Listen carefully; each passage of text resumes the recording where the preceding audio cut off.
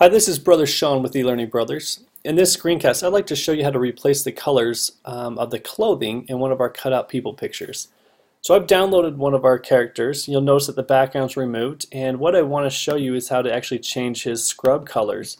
Let's say our uniform at the hospital or at the clinic, maybe we use a different color of scrubs, and let me just show you a quick way within Adobe Photoshop to do this. Alright, first I'm going to just zoom out so we can see the whole picture here. And I'm going to go up to Image, Adjustments, and Replace Color. So Image, Adjustments, Replace Color. I am using Adobe CS6, so if you're using a different version of Photoshop and you can't find this feature, that might be why. So I'm going to click on Replace Color, and it brings up the Replace Color palette. And I'm going to position this just beside my image, and they have these eyedroppers here. What I'm going to do is use the eyedropper, go over to my image, and then just go ahead and just click the color that I want to replace. You'll notice over here in the little preview, it shows you in white what color range might be adjusted. And if I go ahead and just change the hue, you can see how it's modifying just that color. So what I want to do is actually select all of the different tones, the different ranges within this kind of aqua color. So I'm going to take this back down to 0 here just so I've got a pure image to work with. And the way we're going to do that is go ahead and select a color and then hold down the Shift key, and you'll notice that there's a little plus sign now on my eyedropper.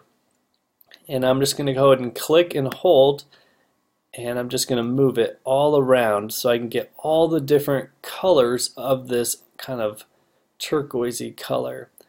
Get into the shadows a little. Make sure you don't hit the hands or any other kind of potentially color range. I only want to get the actual scrubs here. And you'll see that now my image over on the right is nearly 100% white. There's a few other spots, so I can just kind of come over here to where I think those spots are, holding down Shift, and it's just adding it to the selection that's already made. Now I think that's pretty good. Now I can go and adjust my fuzziness setting, and if I take it to the extreme over here, you'll see that it starts to kind of pick up some of the face, some of the skin tones on the arms and the shoes. So I'm going to back this off until it just gets down to 100% pure white or black. And I think that looks pretty darn good.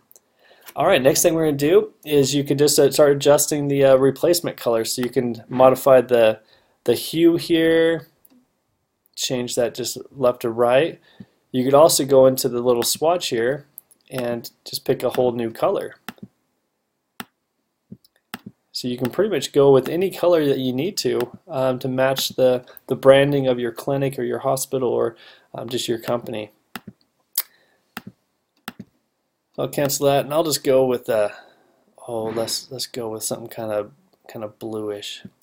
Once you get the setting how you like, you just click OK, and you'll notice that it's all set up and changed there.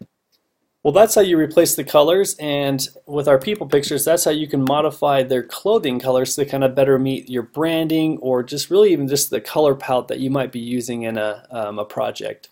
So once again, I appreciate your time, and happy learning.